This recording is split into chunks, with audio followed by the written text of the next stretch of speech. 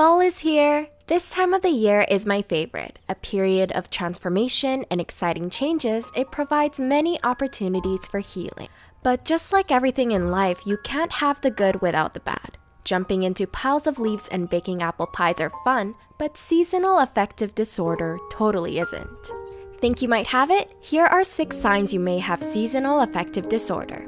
1. You're either sleeping too much or too little. When we change our clocks back 1 hour for daylight savings, it saves us an extra hour of sleep. But sometimes that's not always the case. Seasonal affective disorder is caused by the changes in our circadian rhythms, melatonin and serotonin. The faster it gets dark outside, the more it can disrupt our internal clock, which can cause our body to produce too much melatonin, leaving us feeling drowsy or lowering our serotonin, which can take away from our sleep. Both melatonin and serotonin govern our sleep and wake cycles, so when the levels alternate, it can make a good night's sleep nearly impossible.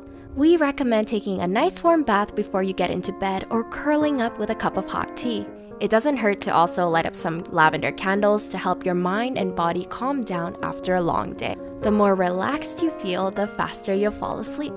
I personally also really love ASMR. 2. You're experiencing appetite and weight changes. Are you experiencing food cravings for sweets or salty snacks? With the cold weather, it's tempting to binge on junk food in front of the TV, but this is how SAD gets you.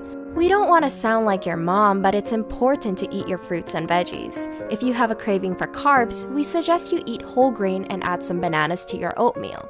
This will boost your serotonin levels. Foods high in omega-3 fats will also help you combat depression, such as fish, walnuts, and soybeans, because they can improve your mood. 3. You don't enjoy your usual hobbies. We get it. Some days you just don't want to do anything after you get home from school or work.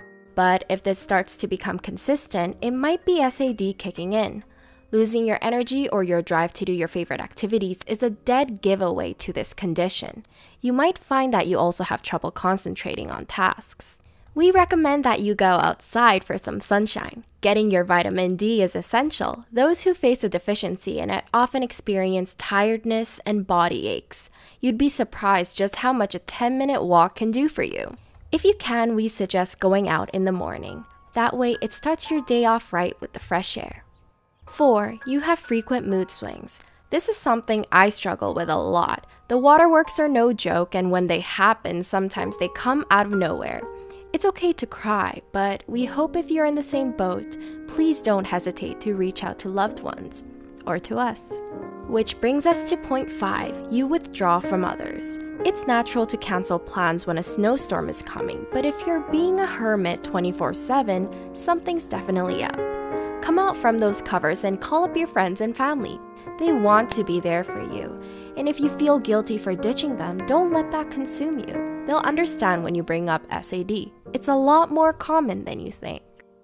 6. You get suicidal thoughts. This is probably the worst symptom of all. It might feel like a dead end is approaching when winter doesn't learn to let go, but please remember that spring is right around the corner.